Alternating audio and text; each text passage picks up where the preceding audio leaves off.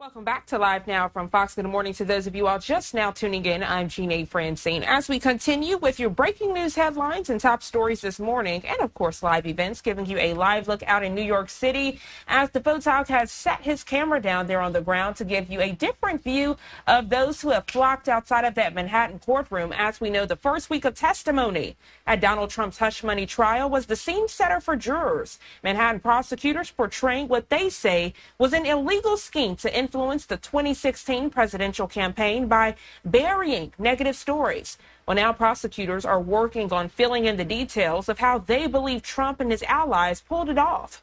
Joining us live this morning to preview today's proceedings is attorney Seth Berenzweig. Seth, always a pleasure speaking to you. Good morning. Thanks for having me back. Always a pleasure. So many people looking ahead to 9:30 Eastern time when former President Donald Trump's hush money trial continues. It's in its third week. Set the stage for us, please. Sure. So we started with jury selection, and that was completed within the first week. So we have had our first full week of the trial. We started with David Pecker. He runs AMI, which is the publishing company that was the lead for the so-called catch and kill strategy.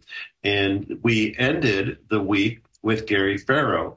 He is Michael Cohen's banker, and he has laid out the process by which they put in place the home equity line of credit through which the other line was provided. So really what you have here are the two legs of the stool, and what the prosecution has done is laid out the basic mechanism for the case. First, you have the payment to Karen McDougal through AMI, and then you have the second payment to Stormy Daniels through the company that was set up by Michael Cohen, Essential Consultants. And the allegation, of course, is that through these two prongs, you have the payments that were intended to provide for the concealment of information to influence the federal election.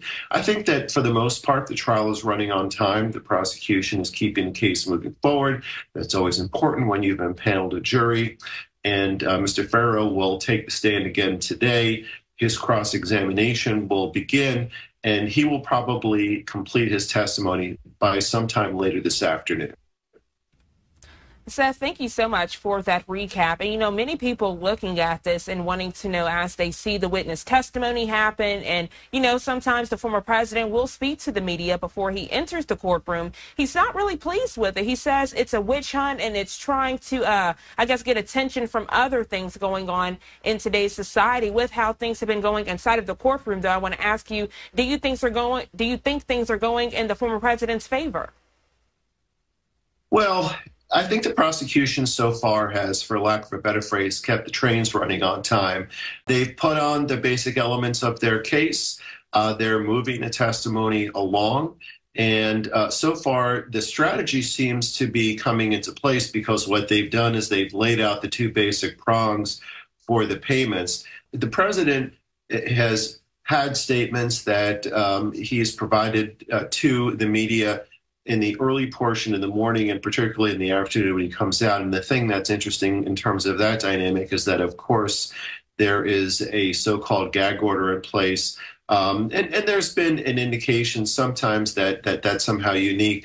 It is unique to Mr. Trump in the sense that you have a very famous defendant who has a unique power to be able to say things that can have a very deep influence in social media. But quite frankly, these are orders that are in place in all criminal proceedings insofar as defendants are not allowed to do or say anything that could try to influence the jury or attack witnesses.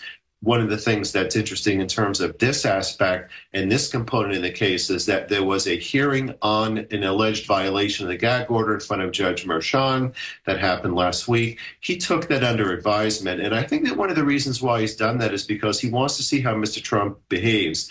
And he is hoping that he doesn't have to try to take some kind of an action because I'm sure he'd much rather focus on just letting the evidence flow in the trial.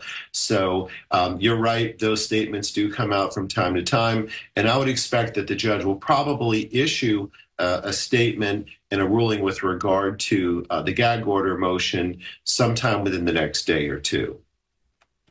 Seth, always a pleasure speaking with you here on Live Now as you are setting the stage to 9:30 this morning when that hush money trial will resume. Is there anything else you'd like to add, anything the viewers and myself need to be keeping a close eye on in the coming days?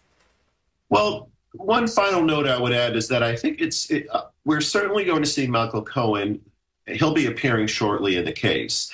The prosecution knows that he has some very serious credibility issues. So I think what they probably want to do is they want to lay out the corroboration, the documents, the structure, and put that all out in front of the jury so that by the time Michael Cohen comes on the stand, they only have to have a fairly limited reliance upon what he has to say in the case. They know that he has a credibility issue, to put it lightly, but now that they're putting a factual predicate and the documents on to lay that foundation before he comes on the stand, I think that that's probably the strategy that's in mind. So I don't expect to see him taking the stand, but you will see other testimony laying the foundation as we see the prosecution laying out their case over the coming days.